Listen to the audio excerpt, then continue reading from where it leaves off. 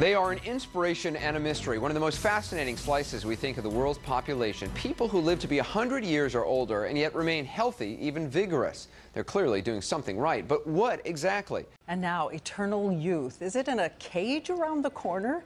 News tonight of a breakthrough for some pioneering mice. But we always wonder, what does a fountain of youth for rodents reveal for humans? Aubrey de Grey, welcome to Hard Talk. Thank you for having me on the show. I guess I have always instinctively assumed that aging is natural, that it's part of the evolutionary process. Am I wrong? You're absolutely wrong. As we know, humans tend to grow old and die, whether we live 70 years or in extreme cases into our 11th or even 12th decade. Nonetheless, we tend to crumble away. And transhumanists believe that instead of accepting this as fate, we recognise that humans are organic robots, and no law of nature dictates that organic robots grow old any more than it does silicon robots need to grow old. Exercise, eat wisely, love the Lord and people, and have a good attitude. As I told you, attitude is 90% and circumstances are 10. So I see transhumanism as a direct descendant of the Enlightenment humanist project of challenging every orthodox belief, challenging everything that we currently accept and saying, why can't we do better? And pushing that not just to improving society, just improving education, but asking fundamental questions. Why can't we improve human biology? Why can't we change our genome? Just because it's the way it is doesn't mean it's as good as it can be. Why do we age and die? Why can't we do something about that? Technology is about humanity manipulating nature for its own ends. Whether it's fire or the wheel or antibiotics or anything, what we're doing is taking what's natural and saying, no, that's not good enough, and fixing it. It would be unnatural for us not to do that, to leave something that's bad, like, for example, the ill health of old age, and say, oh, let's not fix that.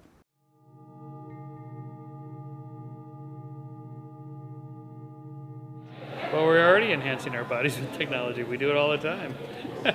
I'm wearing them right here, right, yeah. So again, more is better, just go for it. I mean, we're just meat, you know, electric meat and meat.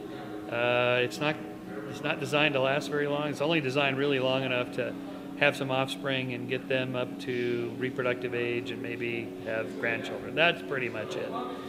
After that, you know, you're doomed. So if we can correct that problem with better technology, I'd say go for it. While some might not see enhancement technologies as being part of medicine, eventually that's how it will be looked at. And right now there's a tension between what's considered therapy and what's considered enhancement. And that's a line that's not fixed anywhere in the sand. It's a moving, sliding scale. So in future, for example, if you have not had perhaps, let's say, a kind of augmentation to working memory, a doctor would look at you and say, you are not a normal functioning human being relative to the norm now. Even though you would have been considered normal, let's say by today's standards. So suddenly that becomes a medical need, and we obviously have provisions in place in our society to make these sorts of medical interventions available. These differ from country to country. Some countries have universal health care. In some countries, obviously as a consumer, you're welcome to purchase it, or you might be covered with your health insurance policy. But ultimately that's the kind of accessibility, I think, that we're talking about. People tend to make an apparently clear distinction between treating a disease or a dysfunction, therefore getting a cochlear implant or a new heart valve on the one hand, and enhancement on the other. But that distinction is really pretty blurry the more you look at it. And I think really it's a matter of habit and of what you're used to, because if you get a heart valve replacement, you're just getting back to a very familiar baseline, whereas a more radical enhancement is something new. However, I think what we'll see is that as these become available and tested and safe, that people will very quickly forget their objections. It'll be very much like, say, open heart surgery. When that was first introduced, most people, wouldn't realize this now, but most people were horrified by the idea. I mean, not really surprisingly, if you think about it, we're talking about cutting your chest open and sticking our hands in there and moving things around and sewing things up. That actually is a fairly gruesome idea. But now we think, oh, okay, if I have to have it done, I'm not looking forward to it, but everybody does it. I think if we have life extension technologies, if people will very quickly realize the benefits and advantages of those, and their apparent, in principle, objections will very quickly disappear.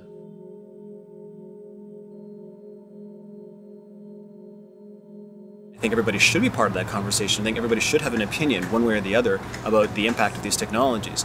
First and foremost, because we need to be empowered as individuals to make the kind of decisions that we need when these technologies start to become available.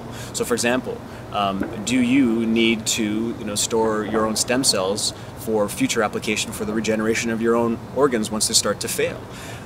That's something that people should be having that kind of a conversation. Similarly, how on board are you going to be with the rejuvenation therapies that are going to be working to extend your healthy lifespan? So as we get exposed to something, we become more accustomed to it, and it looks less weird. And that weird factor is what provides a lot of the reluctance and resistance to anything that's new. So absolutely, as we see things happen, as we see early adopters try on some new technology, and we see it work for them, we'll get accustomed to it, and eventually we'll accept it.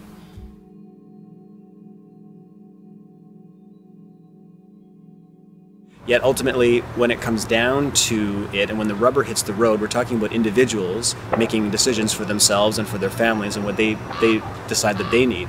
And this can also be in conjunction with the medical community and the medical establishment, and what your doctor tells you is probably going to be in your best interest. So it ultimately will come down to individual demand and consumer demand. Why not? I mean, we'll get the population control thing, and we're already getting control of the population problem. So I don't think that's an issue.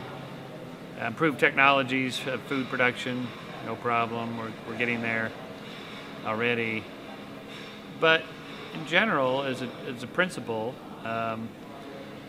just ask the person who is about to die, would you like another day? They'll all say yes. Would you like another week? Yeah, I'll take another week. How about a month? How about another month of high quality living? I'll take it at any price. Okay, how about a year? Oh, a year would be great. How about 10 years? Fantastic. No one's going to go, you know what? No, I think I don't. Yeah, okay, people commit suicide, okay. But in general, most people will go, yeah, I'll take it. I'll take the technology. And we know this because they already do. This is why healthcare costs are so expensive. This is why people spend 90% of their money in healthcare in the last year of their life. They're fighting to stay alive. There are a certain number of objections that come up frequently, especially when we talk about life extension. There are typical ones about, what about overpopulation? What about resources? Won't I become bored? Won't dictators stay on for millions of years ruling their countries? Other people complain that it's somehow unnatural, even though human nature has always been about modifying ourselves and changing ourselves. So certain standard objections come up, and to me they're all based on a combination of fear and lack of imagination. Essentially, what people usually do when they think about these distant scenarios, they tend to project how we are today into the future. So, for one thing, you talk about life extension, bizarrely, they automatically think that we're talking about living older and getting older and older and more decrepit, and of course you would want to live like that, but we're not talking about that, we're talking about living youthfully and vigorously, in fact, better than we've ever been. Or they project other things remaining the same, not having any different technology, no better means of dealing with the environment. But the fact is that we've had environmental crises throughout human history. Back in the early Industrial Revolution, the British were burning all the forests for wood. But does that mean there are no trees left on the planet now? No, because we go through cycles, we learn new technologies, new ways of producing energy, and the same way we will respond to those challenges. So almost all these objections are based on this false idea that one thing will change and nothing else will. Well, they just can't imagine other possibilities. They can't imagine new technologies changing the rules, as they have always done and will continue to do so.